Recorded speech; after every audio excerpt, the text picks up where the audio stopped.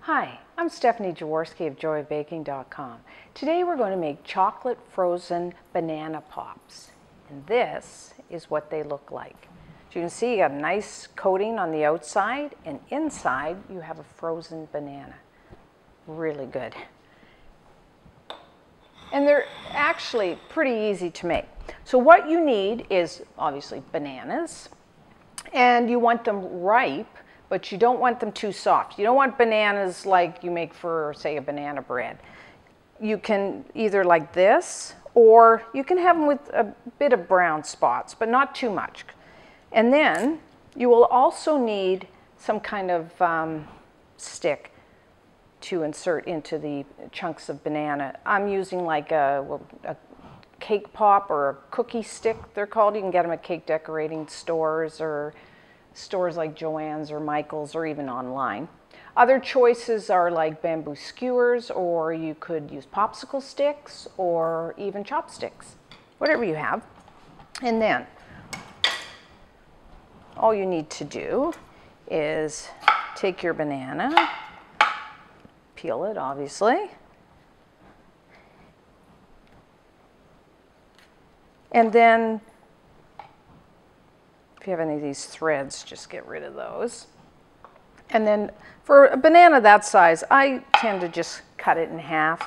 You can make, really, you can do it any size you want. And then just take your stick that you're using and just insert it in, you know, at least halfway. And that's it. And then what you want to do is some kind of plate or baking sheet, whatever will fit into your freezer, because we've got to freeze these. And then just line whatever you have, like your plate, with either aluminum foil. You could use parchment paper, you could use wax paper, whatever you have. I mean, really, that's all you really need to do. And then you need to put them into the freezer for about 15 to 30 minutes. We want them to kind of get a little hard. They don't have to get frozen all the way through, just cold. And do not cover the bananas, because we don't want any moisture to form on the bananas while they're freezing. So now my bananas are almost frozen and ready to dip. So what we want to do now is melt some chocolate.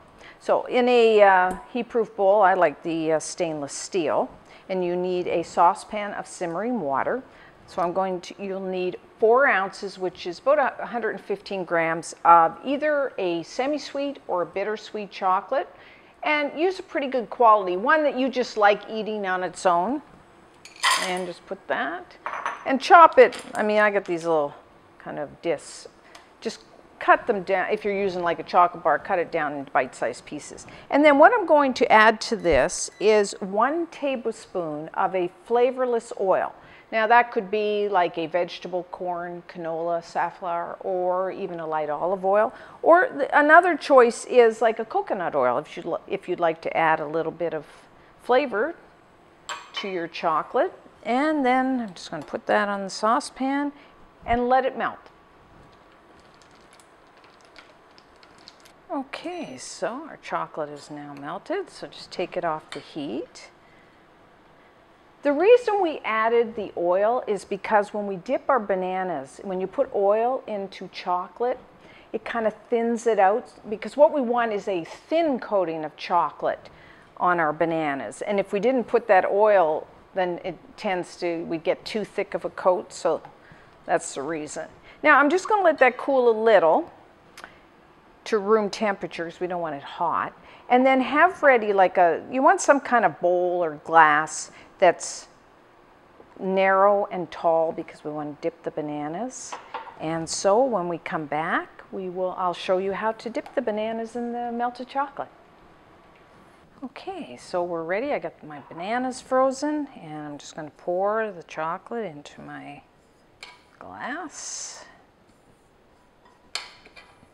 The great thing about these chocolate-covered bananas is they will last in your refrigerator. Like, you can freeze them for up to a week.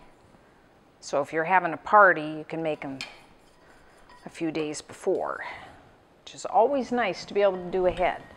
And so then just take your banana, take your chocolate and just dip it in, and you want to make sure you get the whole thing. And then I'm just going to hold it over so the excess chocolate can drip off.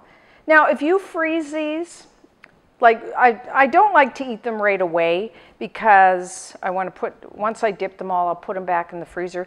I mean, you could eat them right away, but the problem is we didn't freeze our bananas all the way through. And so they're still kind of soft. So you want to put them back in the freezer for maybe at least an hour before serving. Now, you already see it's starting to harden. And if you want, you could sprinkle or dip in some chopped nuts or sprinkles or chocolate jimmies or something. I actually just like it like that. And so if you say freeze them overnight, the next day you want to serve them, what I do is take them out of the freezer and put them in your refrigerator for about 30 minutes. And that way, because if you take them right out of the freezer and eat them, that banana gets pretty hard. I find a little too hard, at least a little too cold for me. So I put them in the fridge for about a half hour, and that way the banana, which I've done with this one, the banana kind of softens a little, but still firm. Oh yeah. Still really cold, but not like frozen. I really like because the chocolate's nice and cold and kind of crisp. You get the banana, really good. I mean, these make such a nice, casual, like either a snack or a dessert if you're having a barbecue. And really, you can make as many or as few as you want. So enjoy. And until next time, I'm Stephanie Jaworski of JoyBaking.com.